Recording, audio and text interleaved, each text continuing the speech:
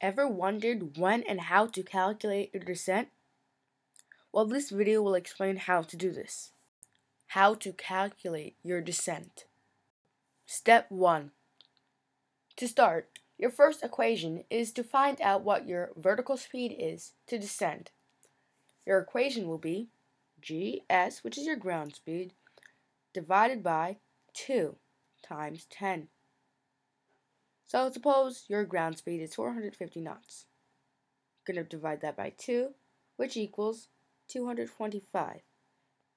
Times that by 10, which equals 2,250 feet per minute. Step 2. Next, you would need to find the time needed to reach your desired altitude. So first, let's do the equation. Altitude divided by your vertical speed. Now, let's leave that for a side just for a minute. Suppose you are at 20,000 feet and you want to go to 5,000 feet. You're going to subtract that and your answer should be 15,000 feet. Now, do not use 20,000 nor 5,000 in your altitude equation. Use the 15,000.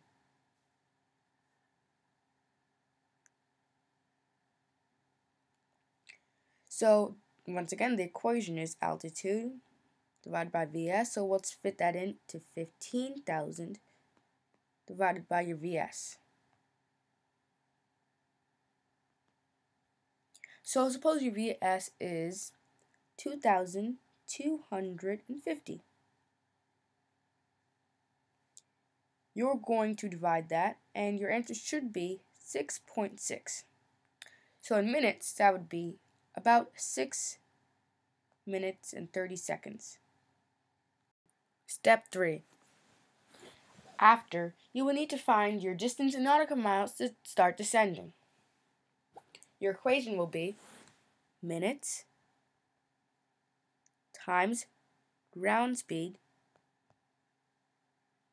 divided by 60. So, if you wanted to put that in perspective, your minutes would be 6.6 times 450 divided by 60, which is equal to 49.5 nautical miles.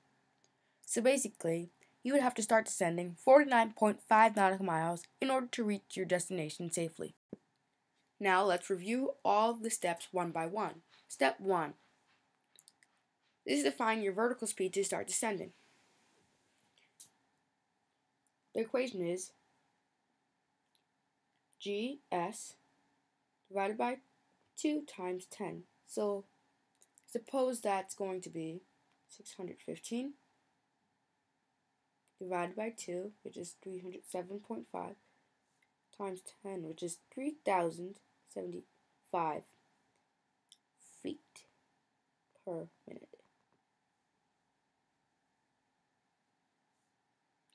Step 2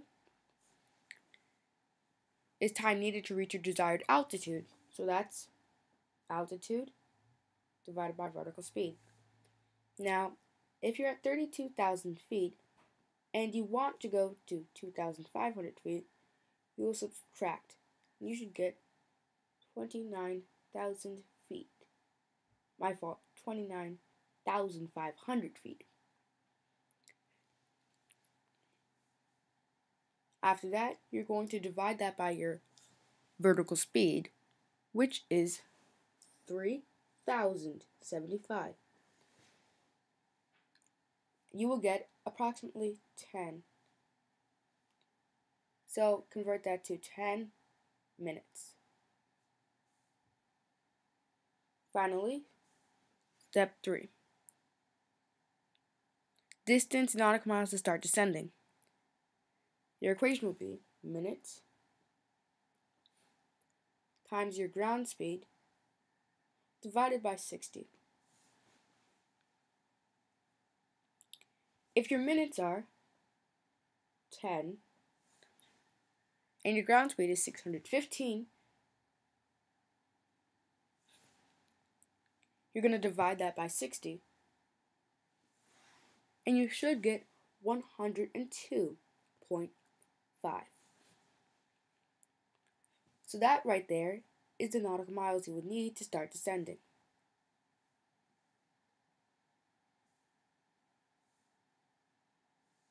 So thank you for watching. Like, comment, subscribe, and or dislike below.